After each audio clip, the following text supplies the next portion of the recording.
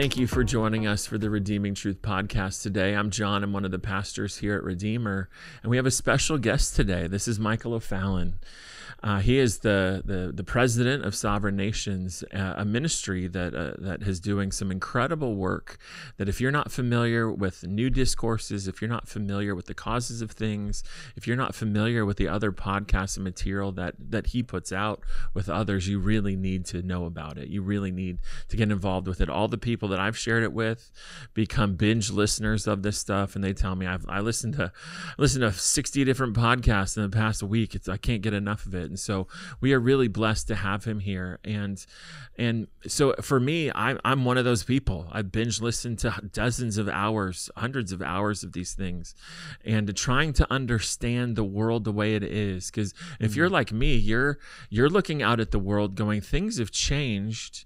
They've changed incredibly rapidly. What in the world is going on? How do I even process this? I feel like I'm 10 steps back from where the change is happening. And how did we even get here? And what in the world is going on? Well, I don't know anybody better to explain that than Michael. And so we're incredibly blessed to have you here. And so just kind of along those lines, as somebody who has listened to all of those things, that's great for someone like me, but for someone who hasn't listened to anything on these issues, how would you help them understand what is it that's going on in our world right now? I think the best way to understand it is that we're going from a physical, objective, tangible world, really an analog world, into a digital, subjective, surreal world. We're moving from a world where things are real, where you can touch things, where you can see things, where you can basically falsify and go through the scientific method to find out whether something's true or false. Yeah. And where you're moving to is you're moving to a world where, no, it's not a question of what is true or false that's important. What's important is operational success in terms of what we want to accomplish. Now, when we go that far and say, well, that there's something that someone wants to accomplish, naturally people go to say, well, you sound like a conspiracy theorist. And the thing that most people, I think, have a hard time understanding is that the majority of people like you, me, and everybody else, we live our lives day to day, right? Mm-hmm. We do our jobs, we go to work. Pastors, they prepare the message, they shepherd the flock in the world, but not of it, right? Mm-hmm. And we depend upon the sovereignty and providence of God. We feed upon the word, and we live life according to the scriptures in a way that we trust that things around us are going to be somewhat normative, right? Mm-hmm. And for most of our lives, that's the way that we could say that we grew up. Yeah. But instead, there are people, especially people that are very, very successful, that they measure things and want to accomplish certain things in their lives. So yes, they design certain things to be able to get the objectives that they actually want to attain. So in many ways, you could say that, unfortunately, we're really at the end of around 100-year-long shaft of a spear at this point.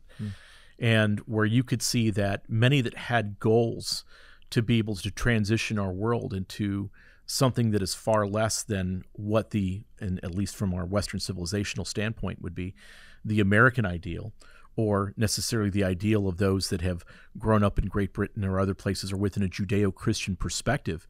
They have goals instead of really trying to reach some of those goals that would have been the goals of folks like Marx and Hegel and so forth, where the state becomes really the God, if you will. The state becomes the heaven, where instead of us really reaching out to an eschatological fulfillment, that is us living our lives being godly, living in a nation that respects our liberties and our freedoms, is that instead they're moving towards more of a let's make sure that we accomplish the things that Marx and others and so forth really saw as valuable.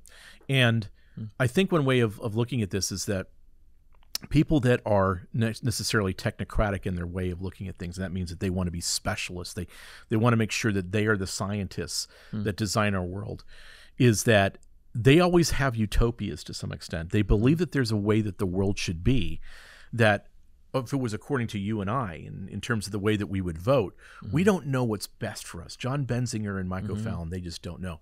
We know what's best for them, and as well collectively for the rest of society. So, of course, their utopia in whatever the way that they actually imagine it to be, that is always according to the way that they have designed, and as well, they're always the ones who are in charge of it, not us. Absolutely. So unfortunately, that's the way they end up moving. Especially, you can see that happening in nations like China, where my wife is from. You can see that happening in other nations where, Marxism and as well a technocratic socialism has really taken hold. You can see that happening within the fascistic governments and National Socialism of the 1940s. That idea, there's an ideal that's there that everybody collectively has to move towards. And so it's that whole idea that Rousseau would be really the precursor of the French Revolution, would basically say that, everywhere man is enslaved, and it is only his chains that he must lose in order to be freed from those things. And those are the concepts that were picked up by Marx, Hegel, and others. So as we move towards these things, what you see is within your world is all of a sudden things don't seem to make sense, do they? Right. So when you hear, let's say, Pete Buttigieg, for example, say he comes up to the microphone about 3-4 months ago and he says, our goal as transportation secretary is to eliminate deaths by car accidents by 2030. And everybody goes, well, that's a great thing, I think. I would want to do the same thing, make sure that we get to 0 car deaths.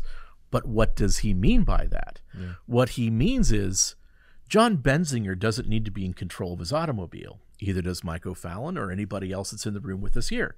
Instead, we have a system that will be in charge of making sure that you arrive at the destination that you need to go to, and you're not going to be the one that actually has volitional control of your vehicle.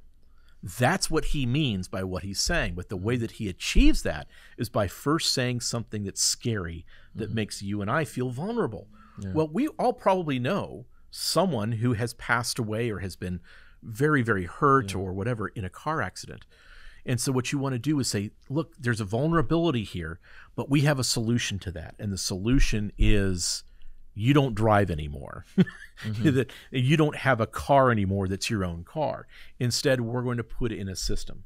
So it's that kind of thing that you'll start to see across the board as we move, especially from what would be a on-demand economy, where we're able to say, hey, look, I need this now. I order it on Amazon, or I go to the store and I pick it up. I'm hungry. I want this for dinner tonight. My wife and I are going to have chicken or whatever. But all of a sudden, those things become scarce because we're going into what's called a sustainable model. And what that means is we're going from an on-demand capitalistic system into a rationed socialistic system. So that's, in a nutshell, that's where we're going as a whole with things, and really coming away from the concept of national sovereignty. So as we move away from this whole idea that we have a nation that is sovereign, and as well within the United States, you have people that are in essence individual sovereignty, right? In that Jon Benzinger or Mike O'Fallon can decide what they're going to do in their household, and the government shall not infringe upon that. Absolutely. So now we're moving into an infringement kind of scenario where, again, someone has designed a society that we need to transition into that knows better than you and I know. So the move is to get us all to a societal side of things where this idea of a republic and a democratic republic really isn't what's going to need to take place. Instead, you have what they would call our democracy, which is not a constitutional system in and of itself. Right. So as we start to move away from what we knew, so many people, I think, are caught into the, well, hopefully things are going to get better soon, right? Oh, well, this can't last for long. Right. Gasoline can't be $5 for a gallon for long. You're right. It won't. It'll be $7 before long, and $10 before long, because once again, you're trying to move everybody out of their previous system. So if Pete Buttigieg's words of we need to eliminate car deaths is not enough, well, just eliminating your ability to afford to drive your car is another way of achieving that. Yeah. So we start moving in these directions, and it ends up having an effect in everything else that we do in our lives. So as people watching this are looking out at the world, and they're seeing, okay, there's tension that is brought into some system, whether it's food, whether it's race, gender, there's tension that's brought in, but what you're saying is that the tension that's being brought is not the real issue, in the sense that the issue is not fixing racism. The issue is not fixing gender discrimination. There's a higher goal to all of these things. Can you speak to that too? Yeah, I mean, if you want to destroy a civilization that has what you would call, this is what Gramsci would refer to it, and Gramsci was an Italian Marxist that took a different pathway than necessarily the pathway that Karl Marx would say is laid out before us. He would say that we need to look at a way of breaking what would be called the cultural hegemony. And so what you need to do is, if you want to break the cultural hegemony that holds a society together, those pillars of foundation, what you want to do is create a counter hegemony. So something that goes against the things that we know to be true, where boys like girls and girls like boys. Boys stay boys and girls stay girls. Even to the point, in the 60s and 70s, the big feminist movements and so forth, that they were about women. That's right. Well, now you can't even say what a woman is. Right. Or to even define what a woman is. And that whole idea of getting to an objective truth is something that is frowned upon. But the idea being that when it comes to why they don't define it, it's not that they can't not define it. They can define it. They just have an operational goal beyond that, or they don't want to be attacked by those who have that operational goal. Right. And so what they do is they create what's called the floating signifier. Because between the sign and the signifier, there is trace that helps us to be able to define what something is. This is a microphone stand. Right. This is a table and so forth. So between the sign and what the signifier is that allows us to be able to understand that, what they want to do is create a floating signifier. So nothing is staying stable, and nothing is what you call it, and so forth. Well, because conservatives will constantly point out, or not even conservatives, just rational people will point out the inconsistencies, but the inconsistencies don't matter. It's like they don't even happen, because you can have somebody that's like the first black woman to be on the Supreme Court, and yet she can't even define what a woman is. And you're like, and so it almost plays to our sign signifier thing. It plays to our innate knowledge of things on the one hand, while trying to disrupt it at the same time. Well, and think about that for a second. If we're talking about a position of someone who's going to be a Supreme Court judge, all of a sudden what seems to be important, and what is something that must be historic and we must celebrate, is that someone has immutable characteristics that for the first time is now becoming a federal judge or a Supreme Court judge, where really what we should be worrying about is whether or not someone is going to be faithful to their interpretation of the Constitution as it was originally intended. Right. All of a sudden, that's not important anymore. What's important is that it's going to be coming from a woman's perspective, or an African-American woman's perspective, or even a homosexual perspective, or a Latino perspective, or whatever the case may be, as opposed to, well, it's not a question of perspective, it's a question of what the original intent of that is, which would be the same issue once you get into biblical interpretation as well. So with constitutional interpretation, if all of a sudden that's not what's important anymore, it's like, what does it really say? And aren't we all in agreement with that? Because we're here to make sure that the Constitution is followed. And if this new law, if this new legislation actually passes constitutional muster, well, if all of a sudden what the Constitution means is up to you and is up to your lived experience, well, you're going to get all sorts of weird judgments. Yeah, absolutely.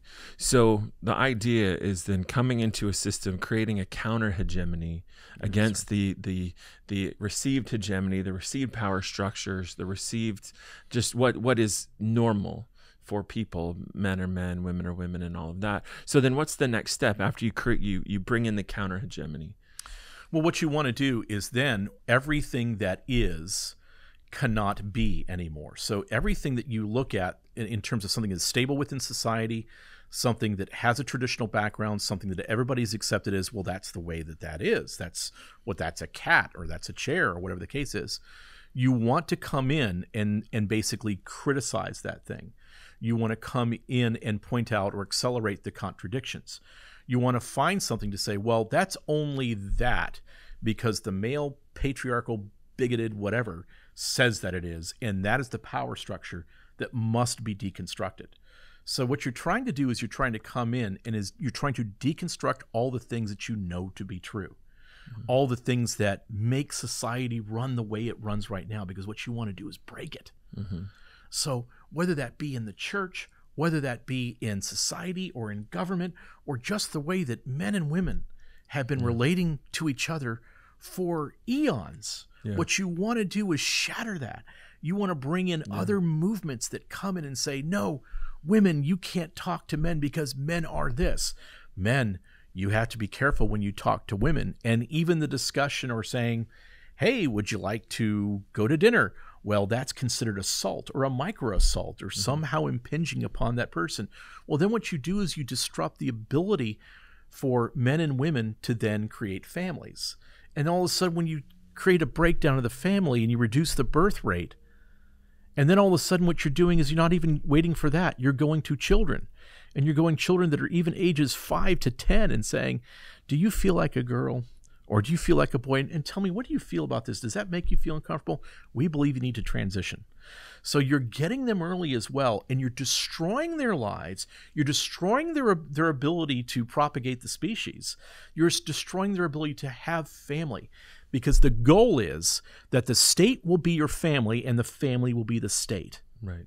And so if that's the goal, and the way that you reach that is by making sure that no one can have family in the future, that no one can produce their own children and have autonomy over their family in terms of the way that our government is set up. Well, now you start to have success. So you break apart everything in your culture. You basically come in and you throw acid on everything that you can that is currently a pillar of civilization. Education, you demolish education. You bring in subjectivism into education. You come in and you take a look at major league sports, and every major league sport, everything that they're about right now is about social justice. You come into the church, and this is the most tragic part of it all. And then all of a sudden you take what was a gospel that is for sinners to be saved by the grace of God, repenting of their sins, giving their lives to Christ, and having that infusionary aspect of Christ come and dwell within them and them to be saved. Instead, you make that gospel about justice. You make it a gospel of vengeance. You make it a gospel of basically resentment.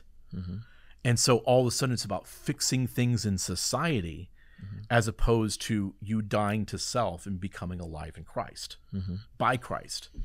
That's the problem. And when we've seen that movie already in 100 years ago, in the split between the fundamentalists and the modernists, we saw that already. And that created evangelicalism is what came out of that. Fundamentalism became just kind of irrelevant. Modernism became the mainline denominations. Evangelicalism comes out of the ashes. Unfortunately, what I'm seeing now is that evangelicalism is adopting the kind of depraved cult mind of Romans chapter 1, to where all of that relational tension that Romans 1 says is going to be the result of God leaving the culture for the third time, the depraved mind. The result is that now we're fighting against each other. Cancel culture has come into the church now, to where we're not adopting Romans 12:10, outdo one another in honor and these kinds of things. Love one another as I have loved you, like Jesus says. That's out the window, because cancel culture is more dominating our discourse now versus what we're told to do. But so that's one thing. But I also know that those who are trying to deconstruct Christianity know this about us, that we are supposed to be forgiving, we're supposed to believe the best, and they use that against us. Yeah. And would you say that as far as ecclesiology goes, where would you say that you feel it attacking the church the most, in regards to how it actually is breaking down? When you say that there are things that were just obviously true, right, that now are being questioned like what? As false. Like there's one race, the human race. like there is that, like you said, the gospel is about sin and salvation, that it is not about justice in the sense, like it's not getting justice, it's getting mercy. That's the gospel. And that, yes, there are outworkings of the gospel that play out in our daily lives, but that's different than saying the gospel is this thing. No, the gospel is what Jesus did on the cross in his resurrection. That's the good news. The response to the good news is repent and believe, and you'll be saved from going to hell. So when I think about love is redefined. I mean, everything is being redefined within evangelicalism now. And then what happens is that the people who hold to the legacy, who hold to what like, no, this is what it says, this is what this word means in the original languages, this is sound theology. Well, you're toxic. You're the bad guy. And so they create this, like, no, like we're the good guys, and if you believe that, you're a bad guy. So that we can create this new thing. I'm seeing it not just in evangelicalism, I'm seeing it with Disney. Disney takes legacy characters from all of their different things, totally deconstructs these legacy characters. And then when the fan base goes, hey, why did you do that? Well, you're a toxic fan base because you can't accept the new thing that's going on. It's like, what was happening at I'm watching this with Disney characters, like Star Wars characters, and I'm going, wait a minute, this is happening. This is happening in evangelicalism. Well, that was the whole point. Sorry to get off on Star Wars, but that was the whole point of 3 episodes that basically is retelling the episodes 4, 5, and 6, and then 7, 8, and 9 are basically going back and deconstructing 4, 5, and 6, and replacing Luke now with the new character that is female, with basically making everything about the patriarchy, making everything about demolishing what was the systemic structure. But the same thing, then, you're right, it happens in the church, and the way that it attacks the church, and unfortunately so many people are unaware of these things, and sadly they also trust a lot of their leaders implicitly, to the point where they are willing to trust a leader to the point where the leader starts taking them down the road of Marxism, and they just, because of cognitive dissonance, they just can't believe that so-and-so would take us there. That all of a sudden we're bringing in these concepts, we're bringing in identity Marxism, and even though there were some of us 5, 6 years ago that were screaming at the top of our lungs going, do you not see what they're doing to you? And people said, well, but it's so-and-so, and he wouldn't do that. It's like, oh no, yes he would. And that's what's happening. And so unfortunately, people, I think, are right now in a very uncomfortable state, which is, again, a vulnerable position, right? Is that people, I think, are at a point where it's like, well, who do I trust? And in many ways, this is the same kind of groundwork that existed in the pre-Reformation time, if you take a look at what happened in Avignon, France. And so in Avignon, France, you had another pope that then was crowned. And then that pope decided that he was going to take up his papal residence in Avignon, France, as opposed to back at the Vatican. And then all of a sudden what you ended up having was these competing popes, then one at the Vatican and one in Avignon and so forth. And the people around going, well, hold on a second. If you're my sole authority in matters of faith, and now there's 2 claimants to this throne, well, which one is true? Is this all just a bunch of baloney? And so that's really where I think you saw things begin. And I think it's one of the reasons why the French Huguenots were so strong and really took off at the time that Luther, Calvin, and others that had sacrificed so much, why they were able to really spread the gospel of the Reformation throughout France, especially southern France, southwest France, and southeast France. But I think that that's really one of the things that's happening again now is people are going, well, hold on, what's my authority here? My authority is the scripture. Now, you're telling me that I have to read the scriptures differently, which is what you were just saying. Which, again, now you're throwing in 1,000 floating signifiers. All of a sudden, complementarianism doesn't mean complementarianism anymore. Doesn't. All of a sudden, we have to listen to new perspective and new voices and so forth. And those of us that have been the traditional voices in regards to the hierarchy that's biblical, well, we have to stay quiet and listen. Which is the same game that's going on everywhere else. Yes, it is. Whether you say Disney, whether it be in the fields of education, whether you be in mathematics, where they're telling you that 2 + 2 must equal 5. If that's your lived experience, then well, what is 4 and what is plus and what is 2? And so if all those things are called into question all of a sudden, and we really, I think the phrase that you hear that's like, there it is, everything that you heard before was wrong. Yes.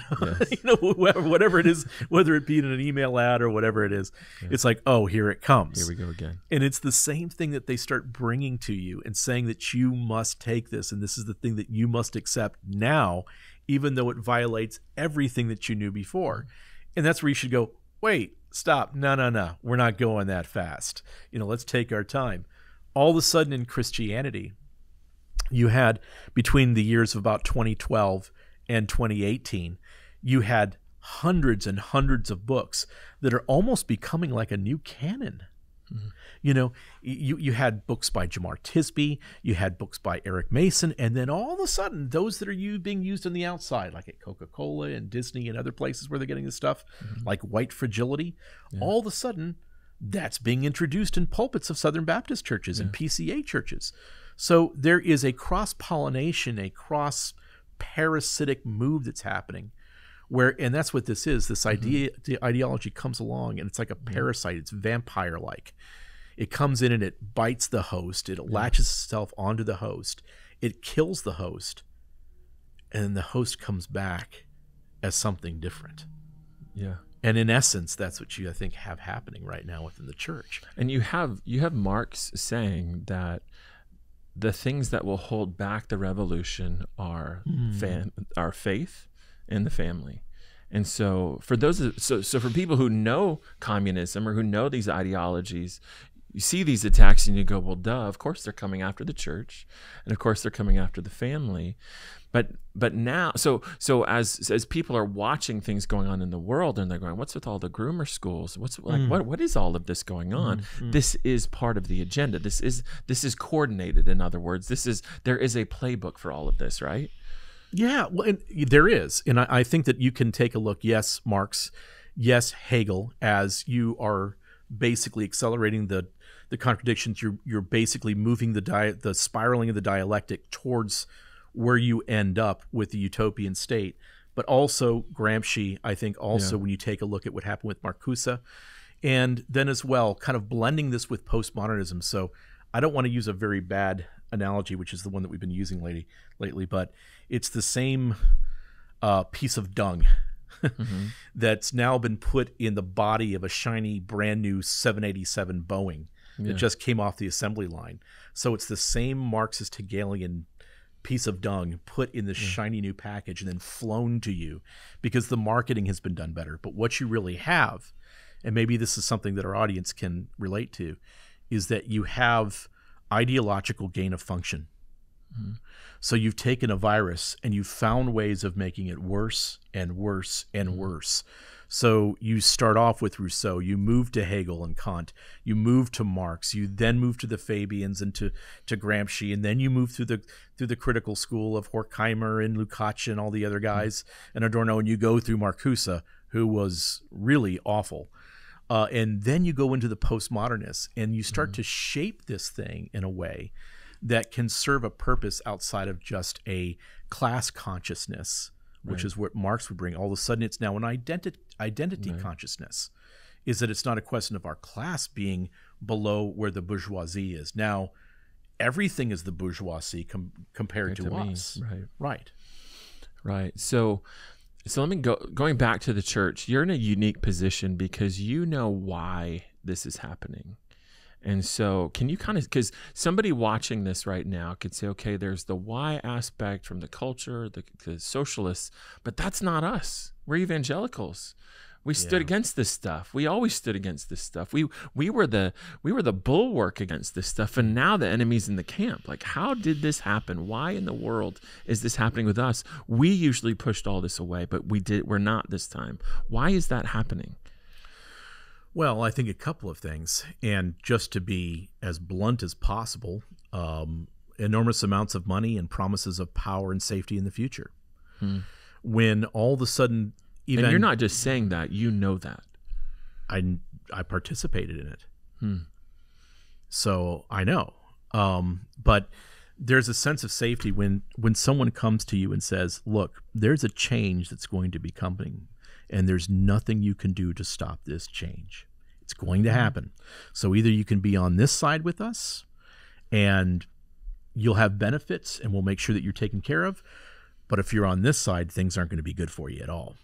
So it's carrot or stick, basically, that's given. And I had that same speech given to me. I can't tell you how many times. I said 6 times the other day, somewhere between 4 to 6 times. I know I heard it several times within the church, but I first heard it in the corporate world. And because I'm involved in a lot of different travel companies and organizations, I heard it in the political world. I heard it from someone that was involved with a think tank as well. So many different people that thought, okay, here's a guy that we should talk to and say, all right, you can help us here. By the last 2 times that I heard it, I said, yeah, let me finish your sentence for you. And I'm not going to do that. And you probably shouldn't have said that to me. But basically the idea was that something is going to happen that will change everything. There's going to be all sorts of pain that's felt. Now, you can be protected through this pain if you're with us on this side. And this goes, the first time that I heard this was back in 2009. And after I heard it the first time in 2009, the second time that I heard it was right after the Southern Baptist Convention at a dinner that I was having with Southern Baptist leaders. So it's like, okay, I just heard this from a Chinese billionaire tycoon, and now you're saying this to me? I know where this is coming from. Somehow you're saying the same thing. So the idea that there is a change, of really what you could call it is a metasystem change that's coming, where we've had a worldwide, massive, everything is going to change. Yeah, everything that you know to be true must be changed. Our financial system must change. Our ways of knowing must be changed. Our way of governance must be changed. Our way of communication must be changed. And as a matter of fact, you need to be changed. You yourself, not just the systems. It's you. And so this change that's coming, or that is actually already, we're in the midst of it right now. The only way that we can really overcome this is by every human being basically saying no. I'm not calling for bloody revolutions or anything else. I don't think that that's something that's necessary. But I think it's just standing up and saying no and basically calling them out for what this stuff is. And so when this came to me at those times, I still hesitated, because you just think that the things that you're hearing and you're sitting in meetings, there's no way that they're going to really try to do this, because you've heard other pie in the sky ideas before. But then all of a sudden, when you start to see more and more heads of state start to show up to some of those meetings, and really powerful people, and then all of a sudden everybody's having 2 or 3 day long conferences talking about the details of how this can happen and so forth, you start going, okay, this is real. They're really going to do this. And so the church had to change in their eyes, because the way that they looked at the church, or any faith, whether it be Roman Catholicism, evangelical Protestantism, it doesn't matter, is that the church, in essence, is like another form of media. So just like, of course, how they've come into our mainstream media, and they've come in and said, okay, here's the narrative. This is what can be said, and this is what can't be said, and this is where we all have to move things along. They're coming into the church where you have, look, I don't know how many people come to your church on a weekly basis, but 3,000, how many, 2,000 people that come. You have a captive audience that comes into your church once a week for an hour and a half or 2 hours and writes down everything that you say. They sing the songs that have the messages that you want to have conveyed. If you can command that media source that's reaching tens of millions of people all over the United States, all over the world, and you can start to, again, change the message, deconstruct the message, but still have them writing the notes and singing the new songs. Now you can really affect change, because you have the media, you have faith and the churches, you have education, you have the pillars of culture, like what you just said of Disney. You also have what else? You have Major League Sports. You have business. You have everything. You have everyone saying the same thing. So folks that are in the church should say, why is my pastor saying the same thing as MSNBC, saying the same thing as BlackRock, saying the same thing as the local university that's public over here that's lost their minds? Why is everyone saying the same thing? Exactly. And so you have to pause for a second and go, okay, there's something happening here. Yes. And whatever it is, it's something that we really don't want to be a part of, because no one came and had this discussion with the average person. No. They had no respect for them. Mm-mm. They just thought they could lie to them forever. Mm-hmm. So the average person has to say, let's stop with the lies. Let's stop with the manipulation. I know what you're trying to do to me. Let's get back to just talking about what it is that you want to do. No, that's not negotiable. We're not going to do that. And that's what they're afraid of. Absolutely. And when it comes to our form of government, you either have to convince 50.1% of the people to go along with your thing, or you have to put mechanisms in place to subvert all of that in one way or another, right? Exactly. Yeah. I mean, so, what you do is you set up a framework that, a new framework of discipline, a new framework of penalty, where, look, if we were to go back 4 or 5 years, and if I was to say to you or somebody else, hey, if you have a position on the country of Ukraine that social media doesn't like, all of your posts could get taken down.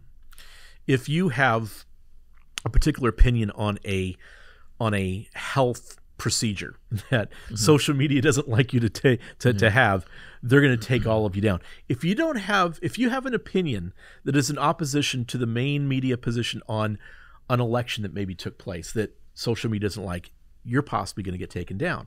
So you have to start saying for a second, hold on a second. We're in a position basically that the reformers were in many ways, but it's larger and societal, to where, hold on a second, that's not the teaching of the church right there. That's not within our catechism. That's not within the doctrines of what we teach. That's heresy, and either recant, which is what they told Luther, either recant or there's going to be problems for you. Yeah. There'll be a death sentence for you. Well, today it's not that there's going to be a death sentence for us, but you basically experience digital death because we're transitioning from an analog world into a digital world. We're transitioning from real world experience, real life experiences, into digital meta experiences instead. Right. That's part of the problem. So somebody watching this now might be, okay, I get it. I see what you're talking about. So what in the world can we do about this? And I personally, I want to hear your answer, but personally, I think that solid, whether they're Christians or not, Judeo-Christian value, Judeo-Christian worldview, believing people have to put the idol of comfort to death. Yeah. Or nothing's going to happen. Like there has to be a commitment to say, I'm going to stand against this no matter what happens to me, because this is not an in-house debate. This is something that has led to the death of tens of millions of people in the past. Yeah. There's no reason why it shouldn't happen again. There's no significant difference to what we're seeing now versus what we saw in the early 20th century, ideologically or practically. And on top of that, you have the evidence that it's exactly the same on our streets 2 years ago in the summer of 20. You saw it. You actually saw it with your own eyes if you were paying attention, that this is a violent revolution. If you give them the opportunity, they will be violent against you. You will be hurt. It's not just a digital death. They will come out. I mean, one of our Supreme Court justices, there was an assassination attempt on him today. Yep. So it's like, so when I look at that, I go, okay, there has to be a tipping point to where people are going to go like that movie Network. I'm mad as hell and I'm not going to take this anymore. Yeah. So I think that's where we have to go in order to have any hope of this changing at all. But I just want to hear your view of like, okay, what needs to happen within, I guess Judeo-Christian value affirming people, worldview affirming people. What needs to happen? What's the response to all of this? I think I'd say, first of all, I would agree with what you're saying. When people come to me that are not Christians, that are more concerned about things that I've said in regards to what's going to be happening with economics, when I was telling people in the beginning of 2021, look out, hyperinflation's coming. You'd better starting a garden if you can, or, start limiting your transportation and live below your means. I was explaining this to people. People said that I was, being too hyperbolic and trying fear-mongering. It's like fear-mongering, right? The conspiracy. It's like, no, now they're getting it. I think that's one of the reasons that my podcasts have taken off now. But it's not the podcast necessarily I'm doing now. It's the ones that I did 3 years ago. Exactly. I'm saying, hey, this is what's going to happen. Right. So now, but yeah, I think live below your means. Try not to be a person that spends excessively. And that's good. That discipline's good for your life. The second thing, I think, is that we have to hold our leaders accountable. Let's first talk about government. The way that you can really accomplish the most damage if you're wanting to do this is by using someone who pretends to be a conservative. Right. So when everybody's talking about the red wave that's going to be happening in 2022, I sure hope it's a red wave, but it's starting to look like a purple wave. Right. Because there was more damage done in the years of George W. Bush, and I hate to say that because a lot of people loved him and so forth, than you can possibly imagine. Boris Johnson has destroyed the United Kingdom, and he is a Tory, a conservative, but he's made Joe Biden look conservative in terms of what he's done there in the last few years. In the church, here's the issue. Because in the church, you have to look at the church in many ways almost like a tribal society. We have our confessions, we have our community, we have the rules that bind us to community, and those that talk about when you're removing somebody from the community and so forth, the community of faith. But what we haven't really done is we have not applied those rules when it comes to our leaders. Somehow our leaders have been able to float through this over the past 12 years by either allowing this to happen or purposely strategically making it happen, or not even knowing what's going on and not listening to the warning signs. So you have institutions and leaders that have allowed this to happen, and now we're trying to say, oh, okay, yeah, nothing to see here, let's move along. And so you actually have people that are getting more done in public schools with Moms for Liberty against critical race theory than you have that are actually working within the Southern Baptist Convention, the PCA, trying to rid those institutions of this stuff because they won't remove the leadership. So you have to, both in your churches and then as well with the institutions that govern a lot of those churches, you have to start looking at, look, guys, hey, you had your 12 years, your 10 years, your 5 years in your position. There's a lot of jobs still out there for selling insurance. You could probably change some tires, probably a lot of landscaping jobs. But in the church, it's not the place. No. But what those people will do is they will try to use the Trotskyite ways of using entryism to basically push out those that are telling others that they must be eliminated. So you want to eliminate the guys that are calling for their heads, that are saying that we need a defenestration in some ways, that we need a new reformation, and we need to reset the church. If anything, the church needs a great gospel reset, if you will, to bring back in the gospel, to bring back biblical principles, and make sure that we're back on track again. And these people that have been career leaders that have taken us down this path need to do something else. So when I have so many questions, but I really think that you've given us a good framework to think about what's happening in our culture, as well as what's been happening just specifically in the church, but I mean, even in our entertainment. I think you've given us a way to look at things and go, okay, I kind of have a better idea what's going on. Maybe people are going to need to listen to this 2 or 3 times to really get it.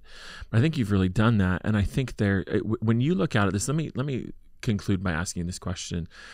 When you look out there, is there anything that encourages you? Is there anything that makes you go like, okay, there is a light here. There is something. I see God at work doing something. Is there something that gives you hope in the midst of all this? Yeah, that I'm talking to you about this right now. Because if you go back 5 years ago, no one would listen to me. And I mean literally no one. There might have been a few guys that said, I'm starting to see it, but I can't believe it yet. When I tried to explain to them what's going to happen and how these ideologies were going to come in and there was going to be a move to bring us really to a social credit system. People did not believe me, but I'm talking to you about it now. I'm talking to other people about it now.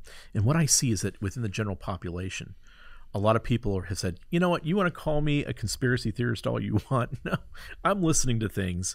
No, I'm not listening to the far out stuff, but I'm just seeing exactly what's going on and calling a spade a spade. Yeah. And people are starting to wake up to this and understanding that someone is trying to do this to us. This is a Marxist move. It's really enviro-communo-fascism that's coming in. It's a blend. It's the worst of all possible ideas. But I see that people are waking up to it. I see them waking up to it in governance, in the corporate world, trying to push back on ESG, which is, the Antichrist himself. And then as well within the church, I see so many good people that are going, okay, I see it now. And what are we going to do about it? How can we clean? But the tough part is, and we were talking about this, is that we usually look at the Christian faith, at least in America, as, okay, this is something that, all right, now I have hope for the future. I know my destination. In some ways, I hate to use this phrase, but it completes me.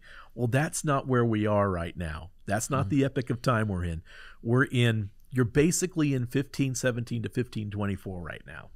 It's time for a reformation. And that means that it's going to, as Luther had penned in A Mighty Fortress Is Our God, basically you're going to have to let go of friends that are saying, Mike, don't cause trouble, or Jerry, don't cause trouble, whatever your name may be. And that we need to start moving towards, in doing it the right way, calling folks out and saying, but yet saying there's a standard by which we must live. That standard is the scripture. We need to bring in godly pastors, listen to those godly pastors, and create another church model that is biblical and foundational. And I think that you're doing that well here in Arizona, that is concerned about educating its flock, that's not sending people away for years and years and years to go get educated, then turn out a pastor, where you watch their lives, you watch their doctrine, you're able to guide them in matters of the faith. I think something like that, more regional, I think, is going to be part of the answer. So if people wanted, if they want to dig deeper with you, they want to understand more of what you're doing, how do they find you online? sovereignnations.com. And then I do a lot with James Lindsay as well, and that's newdiscourses.com. And both of us have really enjoyed getting to know you over the years. Praise the Lord. Thank you. So listen, we also have a conference too that's coming up this week. I know that if someone's watching this after the second week of June, I would really encourage you to find those recordings on YouTube and watch them. If you've watched this and you've said, I really like this, I really want to know more, I would start there. Watch the videos that are there. Go to Sovereign Nations website and read the articles, watch the videos. This is the fight of our time. This is this is it. And so every generation has its fights. You know it from your parents or your grandparents' generations. Well, this is ours. And right now it is an unbloody civil war going on in our country, but it's happening. And so the question is not just which side are you going to be on, but are you going to be in the fight? Or are you just going to stand on the sidelines and cross your fingers and hope everything's going to work out? Because if there's too many of you crossing your fingers and hoping it's going to work out, it's not. And so I hope this was helpful. Thank you for joining us. We know it's a little longer, but this is so critical that you hear.